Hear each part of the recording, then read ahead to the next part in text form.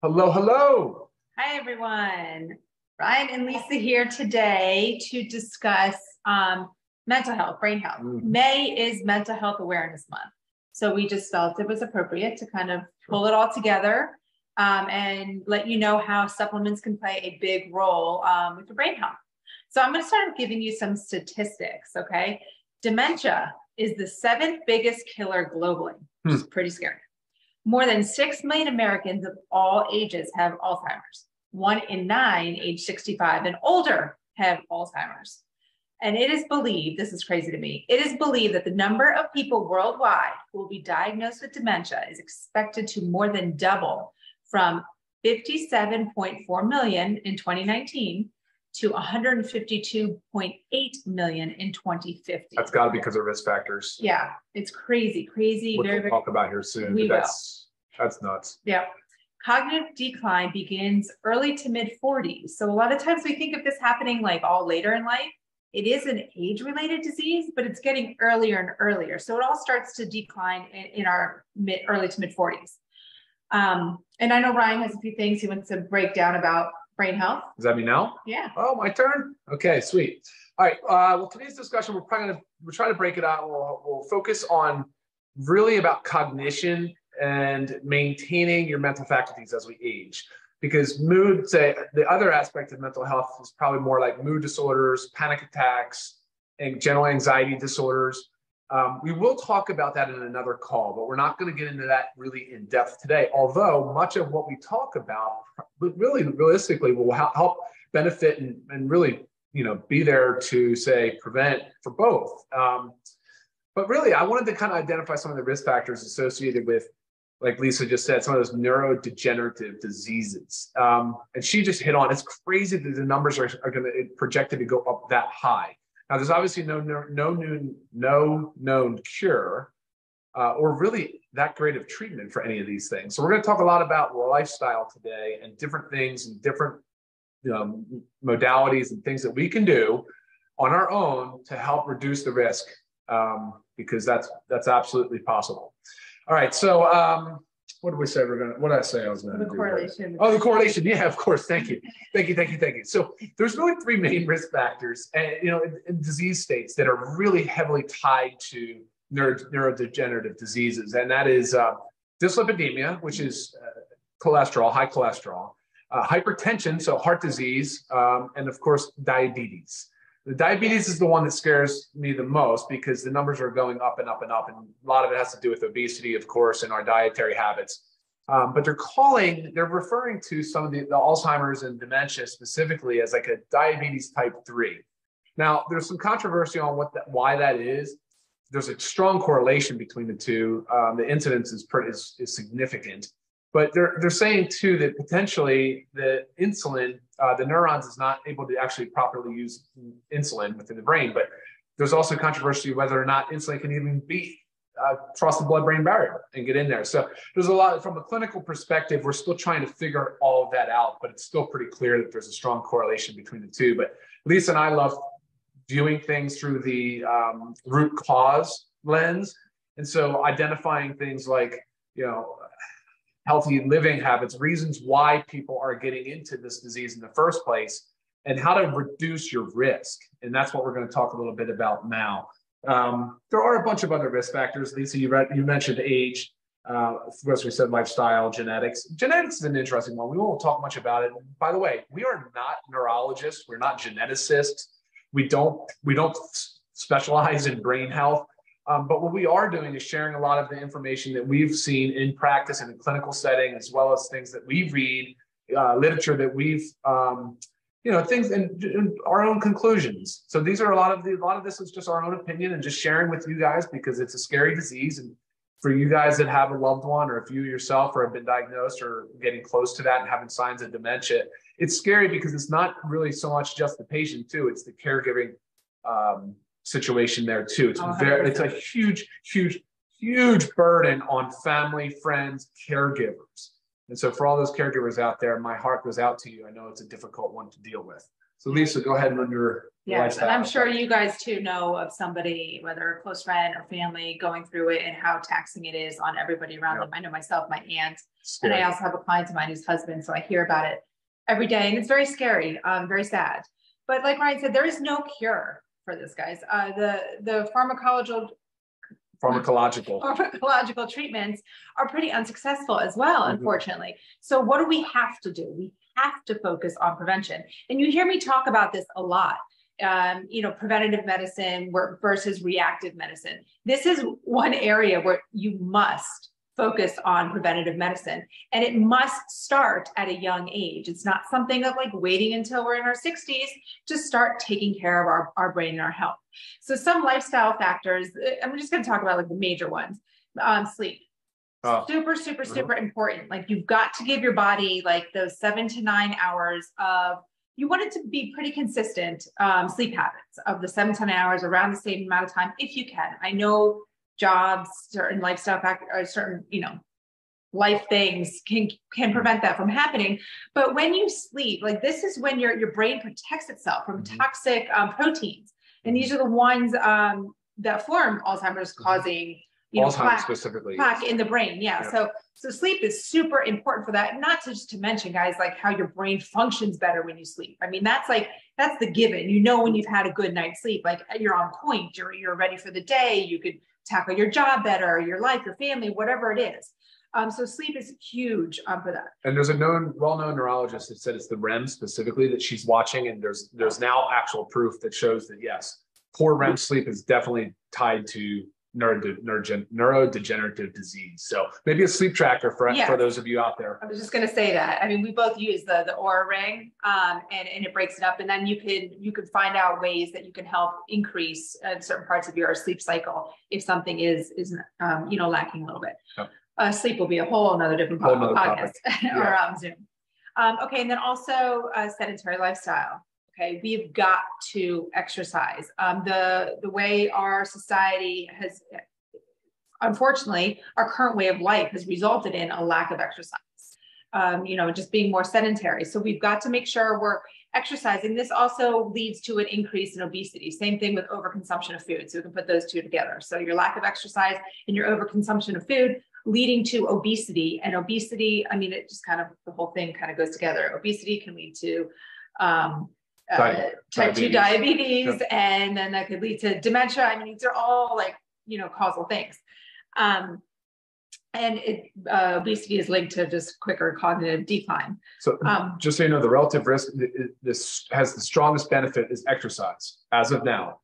But you can't out exercise poor sleep, like you said. You can't out exercise a poor diet. Yeah, you can't say I'm going to get 5 hours of sleep so I can get up and exercise, because you're hurting yourself there. You've got to do these things. Yeah. The exercise by far is the most impactful risk reduction strategy you can deploy. Yep. Get those heart rates up, guys. Get your body moving. And then I said food. Okay, overconsumption of food. We're just eating too much, but also even if we're not eating too much, it's the ultra processed foods that we're eating. Think of everything that comes in a package. That is a majority of that stuff is ultra processed food. That stuff leads to major inflammation. We can start feeling depressed, anxious. There's an increased risk of cognitive decline. So you've got to eat your whole foods. You've got to eat your fruits, your vegetables, your lean meats, your fish, your healthy fats. I mean, you've got to eat from whole food sources. Stop opening up boxes. No more frozen dinners. No more of those big box of crackers, chips. I mean, you've got to pick the whole food stuff. And then another one too is just, the gut health. Okay. We know, I'm sure you've heard the gut brain connection, or the gut is your second brain. Certain things, the buzzwords kind of going around, but there is a major connection between your gut health and your brain. Gut health is huge. I'm pretty passionate about gut health. So that's a whole nother topic as well. But just remember, it's super important to take care of your gut. And then this leads to another thing that we can do. Prevention is right here. We have our supplements for brain health. Okay. Yeah. Ryan's going to dig into those for us a little bit. Yeah. So supplements is obviously, Lisa likes to say, it's supplement to a healthy diet, which she made sure that that's pretty clear, that we're talking about eating well-balanced foods, avoiding inflammatory foods, preserving the gut function. You've heard of people maybe not heard of it, but it's called leaky gut syndrome. It's not really acknowledged in the medical community as a diagnosis, but nonetheless, it's still one of the contributing factors to our say leaky gut. All right, so from a supplement perspective, we really focus on saying, well, look, we know there's no like one known supplement or one thing that will help by itself, and that's it. So that's weird. Hold on, the phone's acting funny a little bit. I guess we're good just to keep going, right? Seems like. Yep, yeah, I think we're fine to keep going. So the way we looked at it was just looking at it from a foundational health perspective. And so we said, let's go at it with the essential nutrients, the minerals, the vitamins that the body needs at a minimum. So essential things that the body needs that does not make on its own, and go from there and help people understand and bring awareness around those vitamins, minerals, and nutrients. So we said, all right, let's start. Of course, we know B vitamins have a lot to do with memory and cognition. So in your daily essentials pack, which is the multivitamin, the magnesium, and the D, you'll have a men's and a women's multivitamin. So there's the B vitamins are really the focus of this. They are in methylated form, which means they're more bioavailable. They're the superior form of B vitamin, B6, B9, B12, all in this multivitamin. And then I was ready to say that any deficiency in those 3 B vitamins, B6, B12, and B9, which is most people known as folate, may increase the risk of memory loss and other forms of cognitive decline. Oh, sure. Any deficiency. Oh, yeah, sure. You've got to take them. Yeah, no, deficiency in B vitamin is a big problem for sure. All right, so, and then of course, magnesium being the most magnificent mineral on the planet, but it's involved in over 300 biochemical reactions, and a bunch of those are obviously in cellular health. It's involved in cognition, it's involved in neuronal health, so the neurons in the brain, the cells, magnesium, it's dependent upon magnesium for normal cellular function. So, and there's been a study, Lisa, you have the results of the study, but there's a study that has shown that increasing the amount of magnesium from an early age, it does what? It extends your longevity, or it lengthens your it safeguards against your neurodegenerative diseases and cognitive decline. Mm-hmm. The younger, the better. Yeah, the younger, the better. Your magnesium. Yeah, right, exactly. And the type of magnesium matters because you need a magnesium that will absorb and that can obviously increase magnesium levels in your brain, your body, your tissues, your muscles, your nerves. And that's why this is so good, because there's two forms of magnesium: magnesium glycinate, magnesium gluconate, which are both two very superior forms of magnesium. All right, and then the D3, which is neuroprotective. Vitamin D3, we know that starts as a vitamin, but gets quickly converted into a hormone. We've known it as a bone support vitamin hormone, but really it actually has been involved now in mood and cognition. It's neuroprotective, so helps protect your neurons.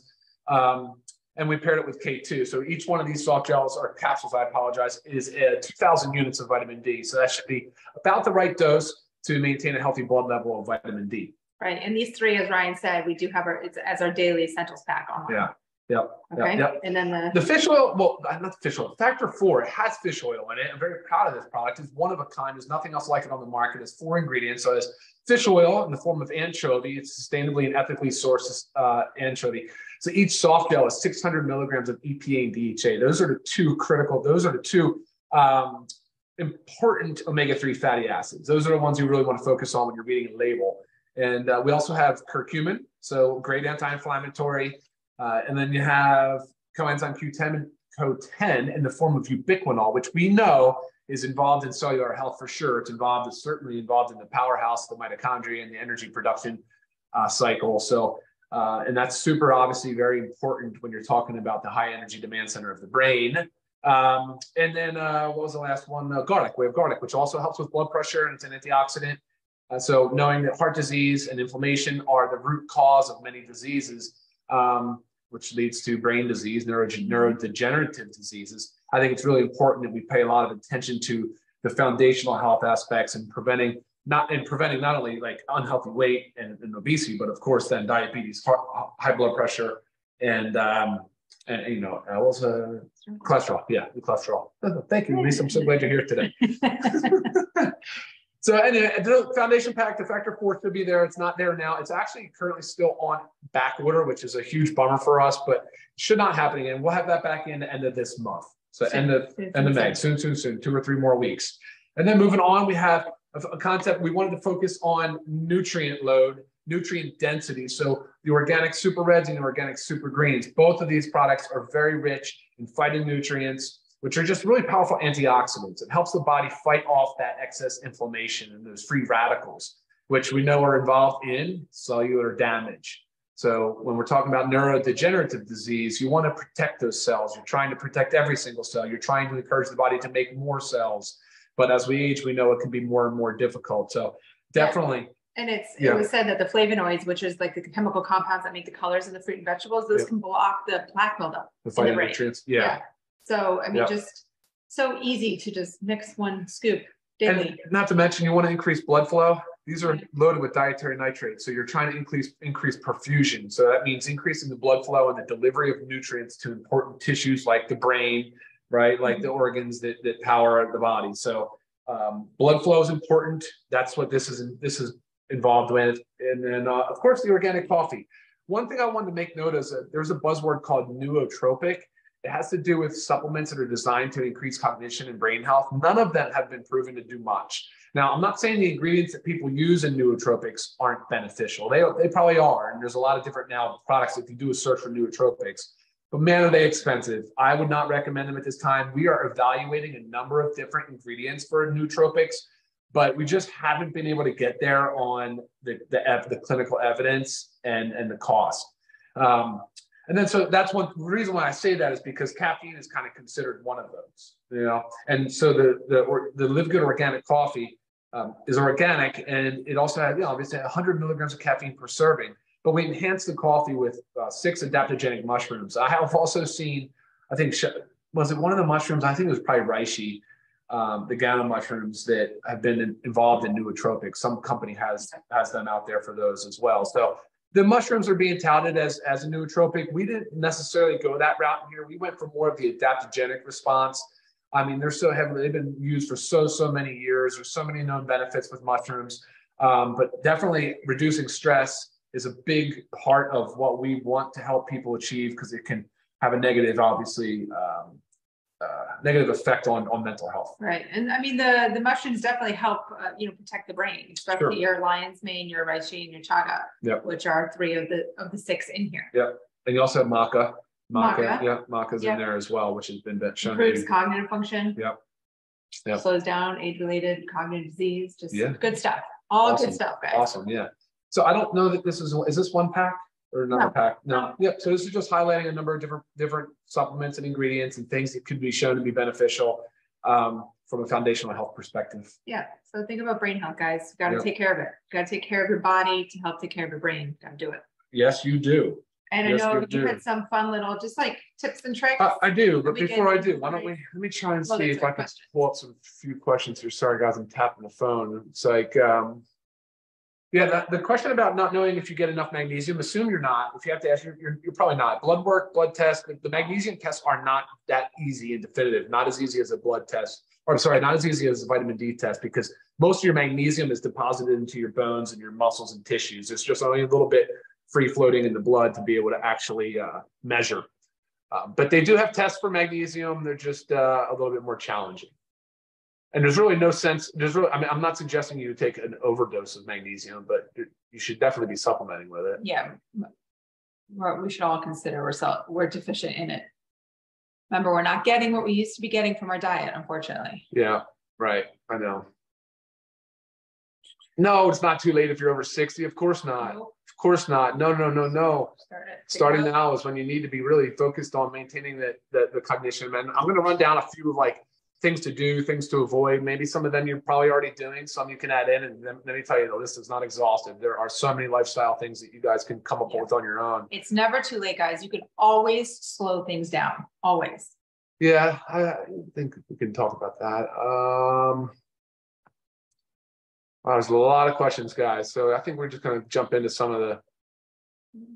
Yeah, no, I did. I mentioned the Reds. His question is, Reds mentioned sexual health on the bottle does this help with blood flow? It does. Yes, it does. As a matter of fact, it's based on the same nitrate pathway that they use in certain medications, like Viagra for erectile dysfunction, like isosorbide mononitrate for high blood pressure, like nitroglycerin for people that have chest pain. It opens the blood vessels, increases blood flow. age to start taking magnesium? Guys, we give this to our kids, not ours specifically. We give them a children's magnesium, but start young. Like our bodies need magnesium. Everything okay for diabetics? I mean, look, you should be monitoring your sugars and watching and seeing what foods do to it, but there's no added sugars in our products. Can you mix the reds and greens with amino protein all together? Yeah, sure, of course. Yeah. Any other questions, guys? Unrelated to kind of what we're talking about as well, or what we're talking about, you can go ahead and email me, lisa@livegood.com. Yeah. Happy to answer all questions anytime. Yeah. Okay, tips and tricks. Yeah, what time is it? How are we doing on time? A little 20 minutes after. So guys, look, there's a few things I was thinking about. I was just writing them down. Now I'm just going to read a few to you. So more of things that I'd like to see you do more of if you wanted to start incorporating some healthy, say, brain-focused exercises in your life. But grounding is one that came to mind, like a grounding mat. Lisa actually purchased a grounding mattress pad. You go outside and you walk barefoot in dirt and soil and ground in the earth, and that grounding effect that has there's an exchange of ions that is beneficial for cellular health. That's why people, if you get near a waterfall, apparently there's a lot of disinfectant effects of the waterfall and the clashing of the water. It's why we walk the beach a lot. It's just to pick up on that movement of water and exchange of ions. So that grounding is important. Breath work is the next one. Pick up an app, find an app.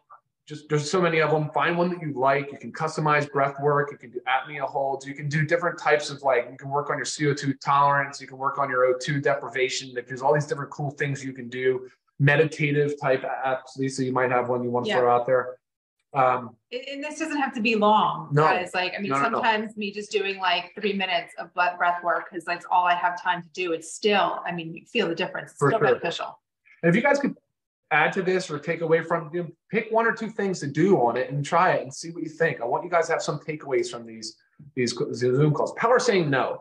A lot of times we get pressured into things and it builds up with stress and anxiety for us. Learn how to say no. But at the same token, I don't want you to say no to things when it increases your socialization and your opportunity to get out there and expand your horizons. So there's a balance there, but I know a lot of us have a hard time saying no to things. So if it's causing stress and anxiety or dismay in your life, pick up the power and say no.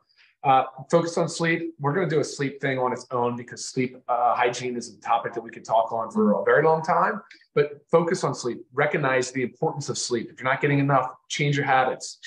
I'll get into the habit. Sunlight first thing in the morning, letting sunlight hit the retina, building that sunlight first thing in the morning has definitely been. Keep the sunglasses off. Yeah. I mean, just that just for a little bit. You just need to have that adaptation. Immersion in nature, I think, is a huge one. I mean, we all have access to beautiful natural areas. Go find them if you're not already.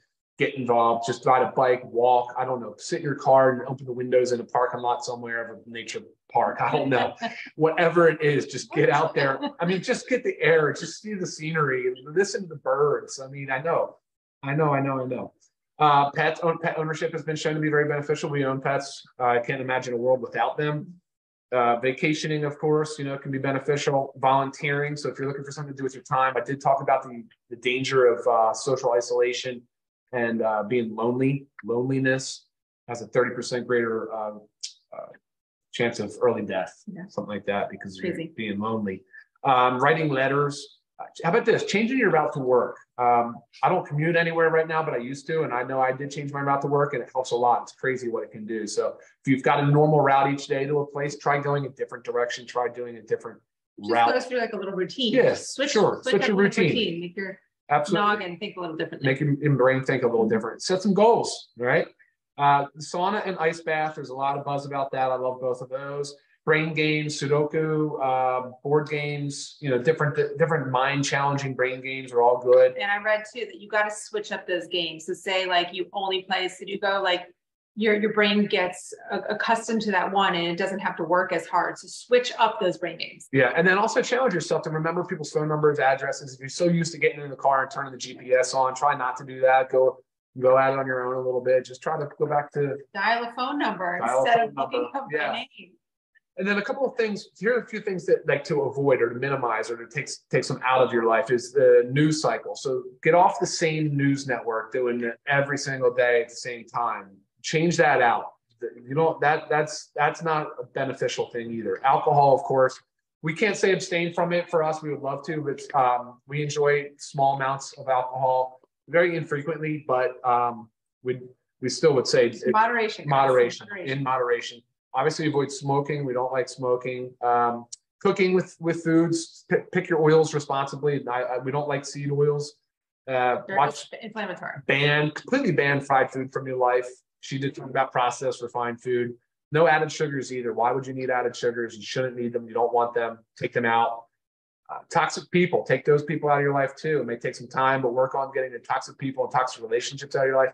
Pesticides. So there's still 2 pesticides. There's one pesticide that's still being used in the United States that's now known to have a significant correlation with neurodegenerative disease.